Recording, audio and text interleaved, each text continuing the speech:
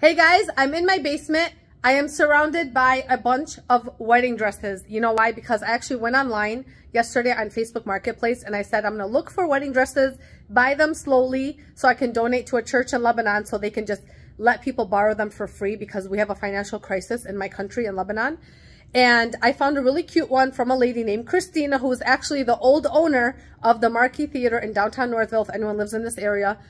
And I bought one dress from her. When she found out why I was buying it, she ended up donating a few more to me and donated some veils. So God bless her. Thank you so much. I'm going to show you guys a few of these dresses. This is one of them with tags. This is a skirt for under a dress. This is an attachment to a dress.